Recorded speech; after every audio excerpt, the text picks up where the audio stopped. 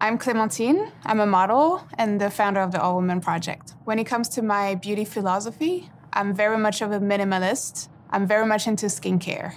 I think rituals are important because they keep you balanced. I love the RODIN oil because it's nourishing, it smells delicious, but it's not overpowering. There's no added fragrance. What you smell is the actual flower and nothing else. I love the simplicity of the formula. At first, I was very hesitant to put oil on my face because, well, it's greasy. In my mind, it was actually. And then I tried it.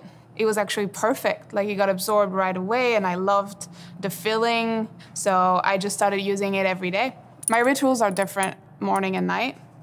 So in the morning, I would usually put, I would say 2 to 3 drops. A little bit goes a long way. Warm them up a little bit.